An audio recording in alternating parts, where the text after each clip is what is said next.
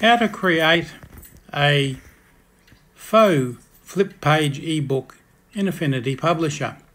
Now this isn't your true flip page book because the page turning doesn't animate, it just goes from page to page. But it is a good idea to be able to set this up. It shows you how you can use links across pages to move through a book or to move to any position in a book, and it works infinitely well with a PDF file exported in a certain manner, which I'll show you. Very short video, but it gives you an idea of how it all works.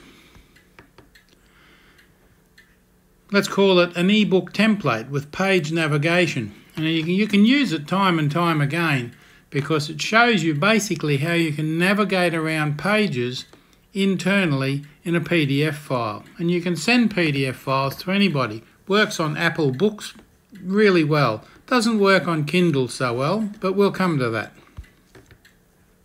So the first thing is to open Affinity Publisher and go to File, New, My Presets, and create a preset that has all those following attributes you can see in the right hand side there.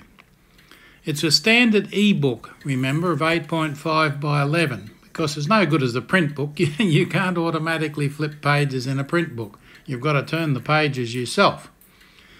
But you can of course use any size, but keep in mind you're building an ebook PDF, not a book for print.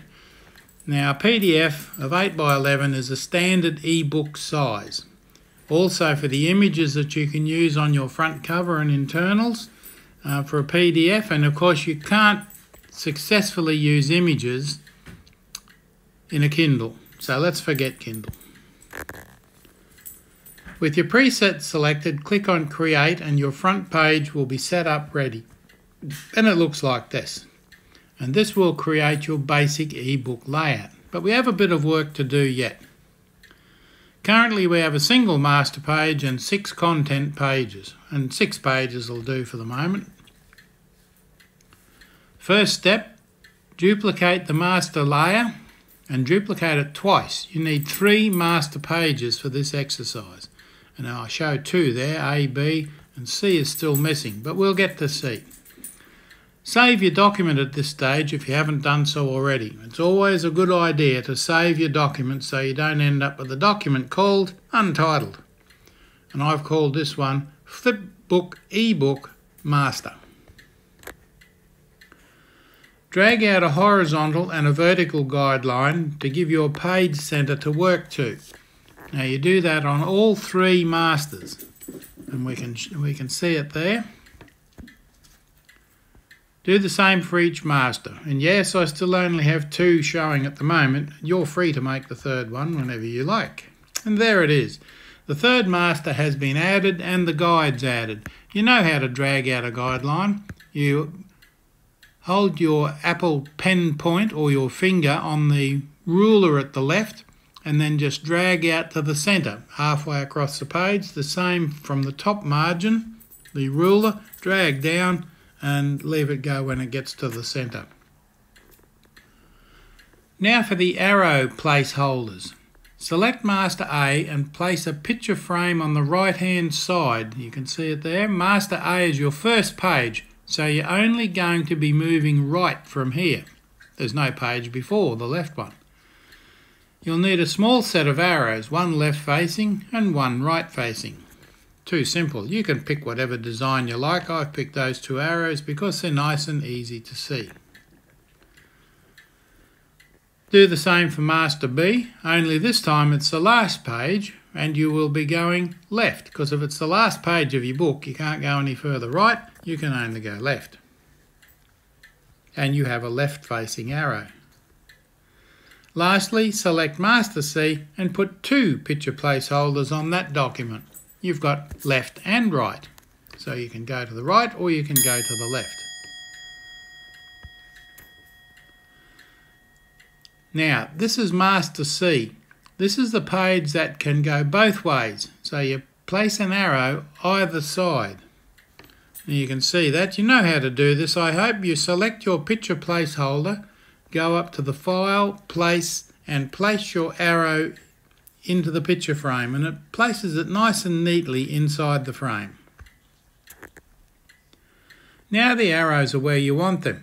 Think about this. A is the front, and you can just see the right facing arrow in Master A.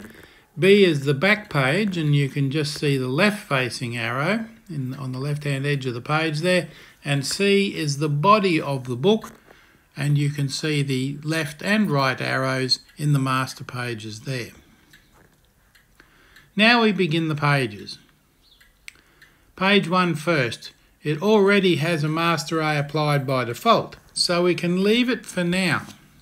Now remember, Master A will be by default applied to all your pages. If you look down that list, you can see the right facing arrow on all of them, which means you can only go right in your book, not left, and that's no good. Now go to page 2 and apply Master C to it. In fact, apply Master C to pages excuse me, 2, 3, 4 and 5. Now you know how to apply a master page. Right click on the page and apply master and select the master you want to apply. And in this case, apply Master C to pages 2, 3, 4 and 5 with a comma between, and you can see the defaults there, selected pages, and then once you click OK, you can see page 2, 3, 4 and so on down there. Page 1 has the right facing arrow, and page 2, 3 and 4 have left and right, left and right, left and right and so on. Double click page 2, select it, and you will see the 2 arrows clearly on the page, just outside the margins. You don't want them inside the margins because that will mean whatever you put inside the margins to read will be partially blocked by those little arrows. Now go to the last page and apply Master B.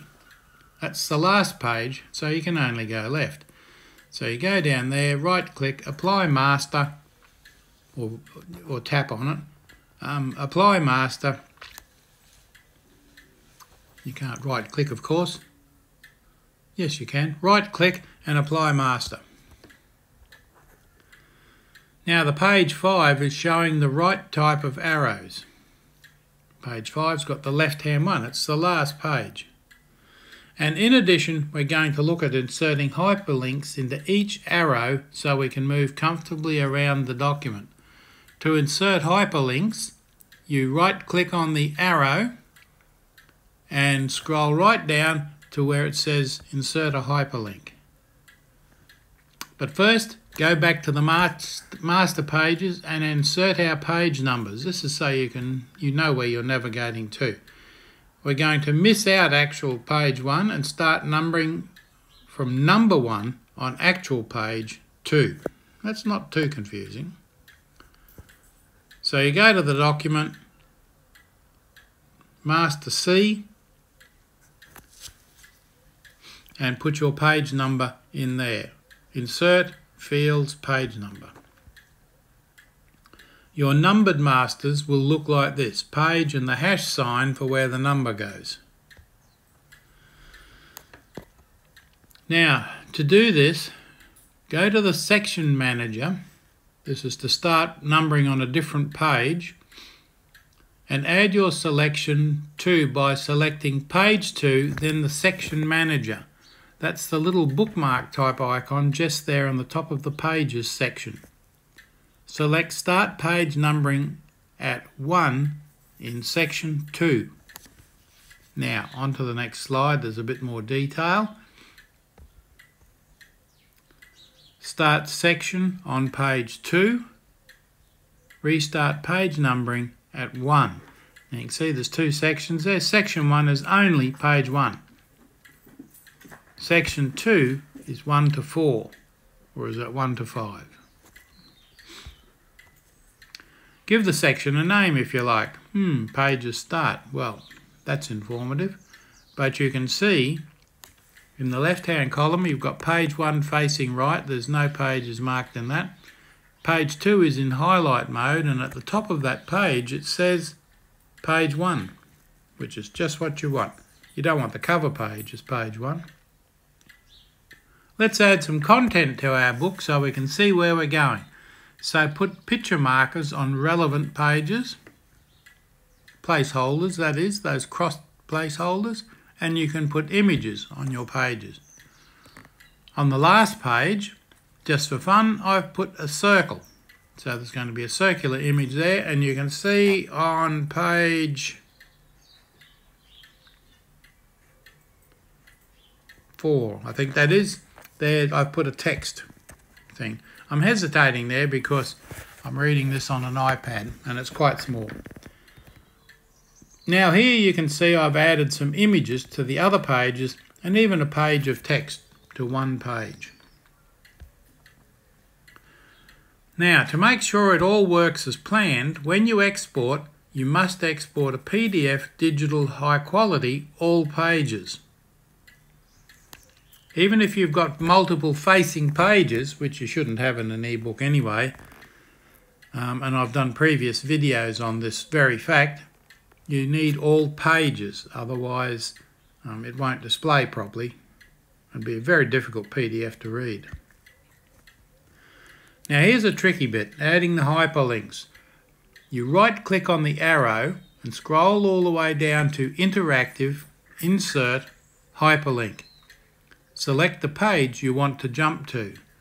So don't get confused here. If you're on page 4, you're going right to page 6. 4 to 5, easily to get confused. If you're on page 4 and you're going left, you're going to page 3. So 4 to 5 or 4 to 3. And you insert the appropriate hyperlinks on each page. Otherwise it won't work, obviously. Now, once it's exported, you can read it in Apple Books, and you can see there I've got the cover file there, or even just as a raw PDF file. You can send it to somebody and they can step through it. But you can read it on your iPhone 11 or iPad, etc., and it works fine as a PDF or in the built-in reader. If you open this in iPhone 11, it looks very nice and scrolls around quite properly. But Kindle may or may not read it for you, but in some cases it does. And I've got one version on Kindle here that I opened it with Kindle, and it works fine. But if you send it to Kindle and it converts the document, the conversion will trash your document. It will not work. And Kindle in any case ignores the arrows.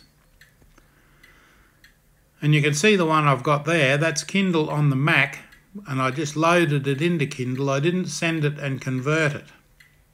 But again, as I say, the embedded arrows don't work. You can see them, but Kindle ignores it. Whereas Apple Books doesn't.